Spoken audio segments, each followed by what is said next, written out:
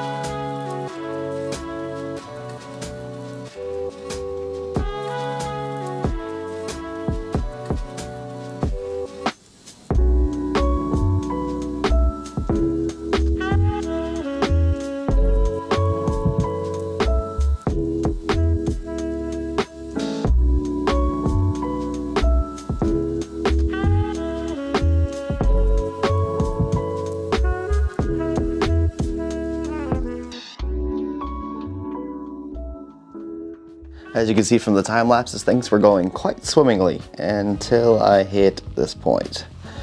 I guess the pressure was just too much for this fairly thin piece of glass, and it broke. And I want to show you guys all that this is not a wavy piece of glass by any means. You can kind of see the reflections here and the lines move. You can see it's actually perfectly flat. So it's not a terribly old pane of glass, but I put a lot of time into making this glass clean. For reference, here's the one I haven't cleaned yet, and you can see all of the paint and the stuff all over it.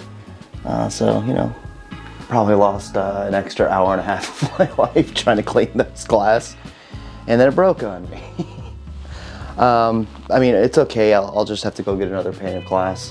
The shop's not too far away from me, but of course exactly when this broke was like 4:50 on Friday, and the shop closes at 5 and they're not open until Tuesday. It's just like, oh well, thanks. So this will have to wait till this upcoming week where I can go get a new pane of glass for both of the windows.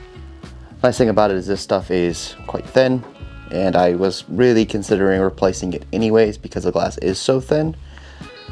So we'll get a nice, thicker, modern piece of glass for this, and it won't be no big deal. But because this glazing, which is the DAP I use, DAP 33, although I am really interested in the Sarco stuff, I just don't have any at hand. And of course this stuff, the DAP, does take a long time to skin over or dry. From my experience, about a week to a week and a half, sometimes 2 weeks, depending on the humidity. And of course it's been raining here and cold, which neither helped the dry time for that. So I wanted to get this stuff in here as soon as possible, so it just adds 3 days to that process. So just 3 extra days I have to have this very ugly board on this window. One thing I am quite happy with is how all of the wood filler and the patch here that I put on here came out. You can't really tell that that's a completely separate piece of wood right here. These are the seams. I think it came out quite well, especially considering just how dinged up these windows were. Same thing with the other one, came out very, very beautiful. And definitely turned out to be quite the worthwhile adventure. So on to the next thing, which of course is everybody's favorite topic, some more tuck pointing, because there's lots of it to do down here.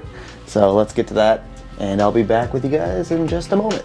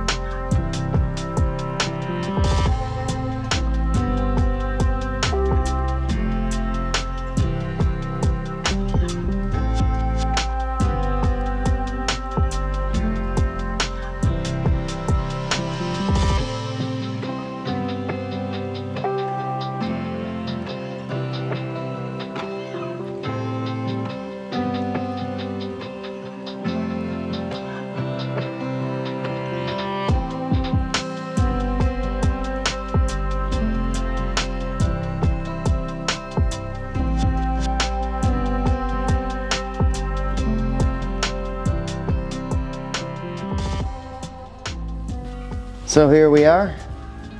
Got quite a bit of this done. Big thing is these windows are now sealed along the frame, which was a really big deal because the amount of cold air blowing in from these things was crazy. I mean, you can see in the video now, you could clearly see daylight out of them. Of course, this isn't the only window that's like this or the only opening here in the basement. In fact, almost all of them have this exact same problem, which is why it's so very difficult to keep the house warm, especially the basement. There's just a lot of holes to plug. And slowly, as I go through and plug more holes, it gets warmer and warmer, which is nice. Got fairly lucky with the sill itself. It was actually in good enough shape to be able to stay in here. There's enough good wood in it. There's a little bit of rot, but nothing too terribly crazy. In many ways, kind of the complete opposite of this one, because this one, as you guys remember, was completely rotted out. And I was able to take a screwdriver and push all the way through it. Which, if you guys know anything about wood, that's a really bad sign. But luckily I didn't have to do that here.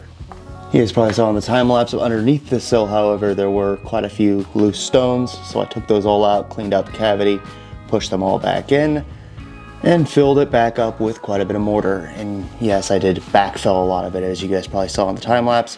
You have to make sure when you're doing this that you don't just put the mortar around the stones as they go in. You need to backfill everything and then push the stone into it. And we got this side done as well, so things are starting to look quite good down here. I mean, it still looks pretty bad, but better. We're always getting better. One thing I didn't notice until about 2 weeks ago, though, is this right here. This wire, we had our internet installed about 1.5 years ago. This is where the guy decided to install it, right between the sash. Luckily, this is just a chunk that's a very small one. It's not broken all the way through. So the outside, the piece of wood is actually still fairly intact. But dude, come on, man. Like, what are you... So that's a rather annoying problem that I'm going to fix here very soon. And hopefully it'll go back together and glue up rather nicely.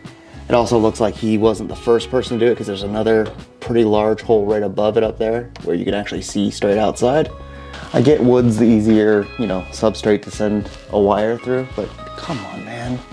It's also why I get very weirded out by having professionals here in the house, because in this day and age, or I don't exactly know what's going on, but most people really just want to take the shortest path to getting something done and not thinking logically, can I put this through an actual window, the actual frame of a window?